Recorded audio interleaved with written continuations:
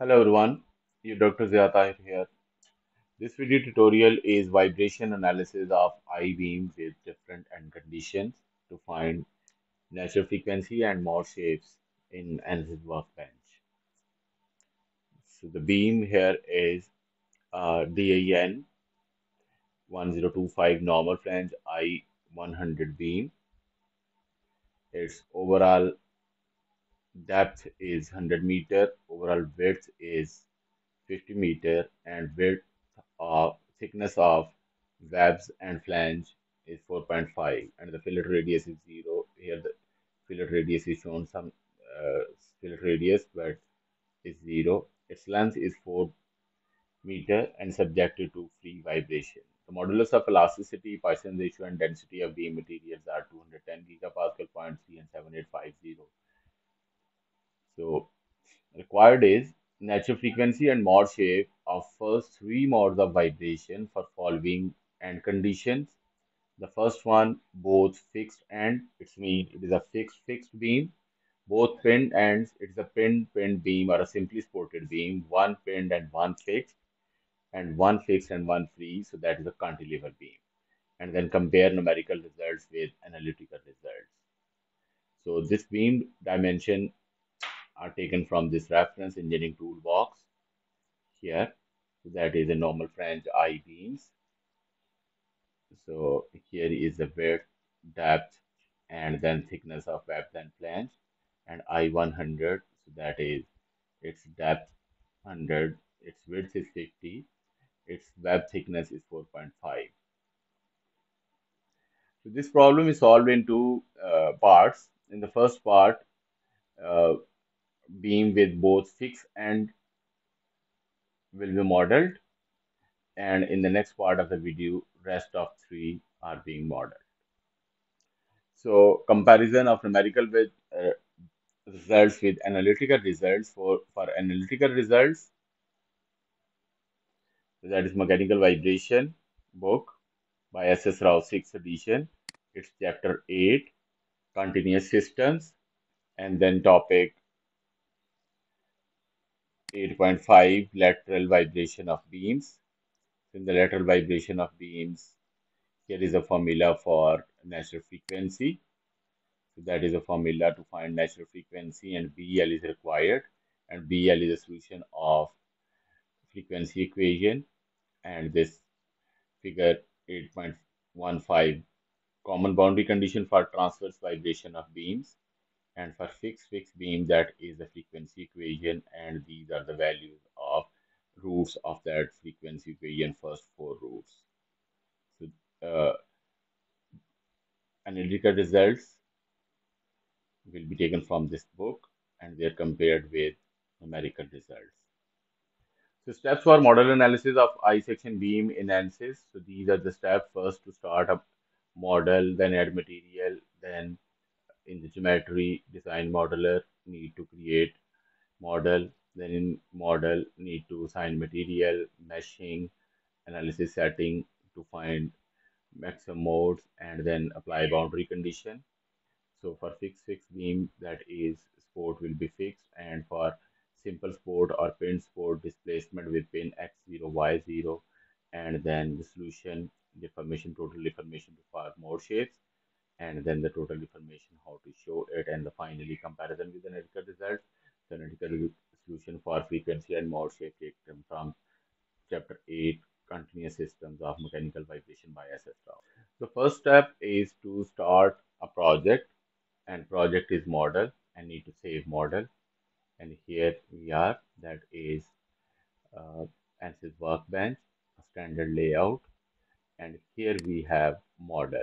So double click on model, and it, model analysis is being added in the project schematic, and then need to save that model. So I'm going to save that I section beam, so that model is being saved. Now you can see here you have that I section beam. Next step, in the engineering data, need to add material, and required is linear elastic, and for linear elastic E and U are required, and for physical property density, and then need to save material. So here on engineering data, double click on engineering data, and then here create here to add material. So I am using steel as a new material. So when that steel is being added, so from physical properties need to drag here on steel density, and then in the linear elastic isotropic elasticity need to drag in here. So the density of the material is 7850. Modulus of elasticity is 210 gigapascal, and Poisson's ratio is zero point 0.3. So now that material is being steel, steel material with density and modulus of elasticity and Poisson's ratio is being created here. So need to save this material and then close it, and that's done. Next step in the geometry, need to sketch that, and for that analysis type is basic geometry, option solid bodies, and analysis type is 3D. And then need to start design modular geometry. So here you are on click on the geometry, and then basic geometry option solid bodies, okay, and then analysis type is 3D, okay, and then run right click here and new design modular geometry. A new window will open for design modular geometry. So need to go to concept, cross section, I section, and then add dimensions, and then generate. So here concept, cross section, but before that, better to change units to millimeter, concept, then cross section, and here you have I section and need to add dimension here. So W1 and W2 are the W1 is width of that is the width of lower flange, W2 is upper flange, and then W3 is overall depth. So W1 is 50 millimeter, W2 is 50 millimeter, W3 is 100, and then T1 is the thickness of lower flange, T2 is the thickness of upper flange. So all these are 4.5. Upper flange is 4.5, and then web T3 is the thickness of the web, so that is 4.5. So now you can see that cross section is being uh, now created, and then need to generate that. So then I section is being generated. So the next step is to create extrude and then add length and then generate. So once it's done, I change the units to meters now, and then create extrude, and now here you can see that it is giving extrusion, and then I am going to extrusion depth is 4 meter, so that is 4 meter now, and then generate, so that a beam is being generated. You can see that it's a beam generated with the cross section. Here the cross section is I section. So now model is being created. So that is a model is being created. So once it's being created, you need to save it. So once model is being created, so you can close that design modeler, and you can see a tick on geometry, which means geometry is created. Next step is a model. In the model, need to start a model, and here double click on the model. It will take a few minutes, a few seconds, or depending upon your computer. So it will take some time to open that ANSYS. So by clicking on model, a new window will open. So that is a new window, and then here in the geometry need to assign material and need to check units. So here in the geometry, click on the solid and then material assignment. So material is steel which you have created. So that is being assigned to that, and then need to change check the units. Okay. So here you can check the units. Okay. Or you can go hit home and then you can change the units. Here the units are standard. Next step is to create mesh, and element size is taken as 5 millimeter. So here mesh, click on mesh and say element size default, so change it to 5 millimeter. Okay, and then on the mesh generate that mesh. So mesh with the element size of 5 millimeter is being generated. It's a fine mesh compared to the length of the beam. So here you can see, so I have used that 5 millimeter because the thickness of web and flange is around 4.5. So or you can go you can change it to 4.5. So, so that is the mesh now. So mesh is done. So the next step is in the setup, click on model and set analysis setting. So maximum modes to find are 15.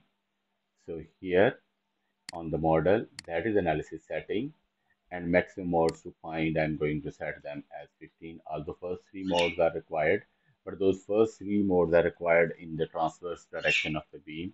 So I am going to set, so that is analysis setting now for 15 mode shape. So that is set. Next step in the setup, need to add boundary conditions. So the boundary condition need to go environment, support, and fixed boundary condition, because in this part I'm going to use fixed boundary conditions, and that is simple. So here when you click on the solution, so yeah, sorry, if you go if you go to click on model, and then in environment you can find fixed boundary conditions. So it's a fixed support, and then click here on phase selection. So that is a phase selected, apply, and then that fixed port I am going to rename as one fixed port. So then another fixed port, so that I am going to name it as fixed port 2, and that will be on the other side. So I need to rotate that model. Okay, so that is being rotated, and then with the box zoom.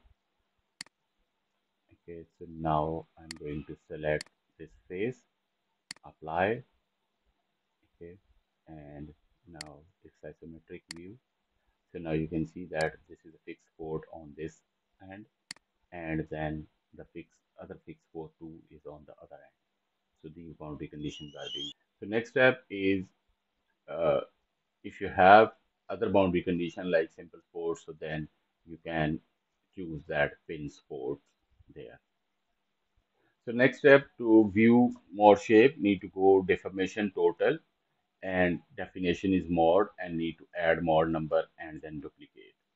So that is simple. Go to solution, click on solution, deformation, total deformation, and then total deformation 1, and associated mod shape is 1, and I'm going to duplicate that. Okay, so that is total deformation. Okay, and for that one is 2, and similarly need to duplicate 15 deformation. So now here the total deformation for first mode, second mode, third, and keep on going till 15. So they are being added here. Next step is solve, and for that one it's very simple. Just click on solve. So all these you can find. It will take some time, and then you will have the solution. So green ticks on all that solution, and then here you'll get those frequency for first 15 modes, and these are the frequencies. So the solution is done. Next step in the results, to for mode shape is a total deformation and show undeformed model. So here you'll have that in the solution. Okay, and then that is a total deformation for the first mode, but we are looking for vibration in transverse direction, and for that one I am going to show undeformed model.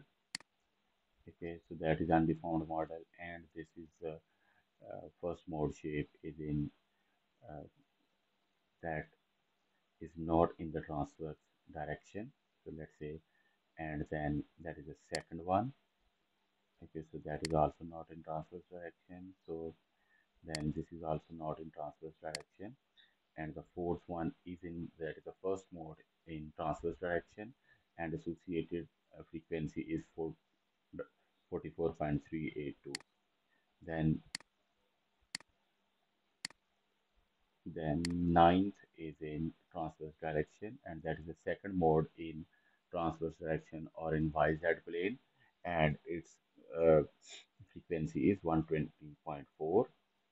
And then the 14 is in transverse direction, and it is 231.24. So actually three modes were required, first mode, but in the 3D modeling, So it is possible to have more shapes in any direction.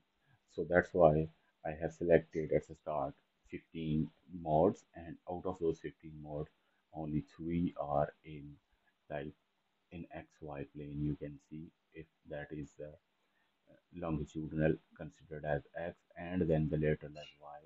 So in longitudinal and lateral direction, only three more shapes are there. And then associated frequencies for each one. So they are given in the tabular form and they are being displayed here as a graph. And also the value is being shown here. So that what is the frequency. So next step is a comparison with analytical results. And for analytical solution, frequency and more shapes are required. So for fixed beam, that is the frequency equation. So need to solve that frequency equation to get its uh, roots. So first root correspond to first mode, second to the second, and third root correspond to the third. So they can be substituted here to get more shape. And then on the previous page, so they can be substituted in equation 8.93 to get uh, natural frequency. So this was solved in like first to solve solve frequency equation to find beta L values, and then beam properties, length 400, width 50 millimeter, overall depth 100 millimeter, thickness of web and flanges 4.5 millimeter, modulus of elasticity, density, and then the natural frequency. So if I'm and then there is more shape script for that. So if I'm going to run it, so these are solution of the frequency equation 4.73, 7.8. So which is there 4.73, 7.8. So because three more shapes are required, so I set that value between 1 to 10. So if more are required, so you can increase that value from here. And then the natural frequencies are 44.92, 123 to 42, and these are the mode shapes. So these are the mode shapes which we just observed in XY in transverse plane. And here I have copied results for first three mode shape for fixed beam. So here you can see that these are the values 44, 123, and 242. So they are being copied here. And then associated, so these are from ANSYS workbench, numerical results of the natural frequency. Here you can see that the for the third mode is 230.24. So So these are the value and the percentage difference by taking that analytical solution as reference. So the percentage difference for the first mode is minus 1.2, the second is minus 2.8, and the third one is minus 4.8. So these values, uh, the percentage difference can be uh, improved, or the solution, numerical solution can converge better by changing element size. So here, because element size I have taken as 5 millimeter, so you can change the element size, you can change element shape, or you can change element type, so that you will get a converged solution. So that is all vibration analysis of I-beam with fixed ends or fixed boundary conditions, okay, to find natural frequency and mode shape, and then a comparison of numerical results with analytical results. So for next three part, pinned and fixed end, and one fixed and one free end. So you can watch part 2 of this video. So thank you very much for watching.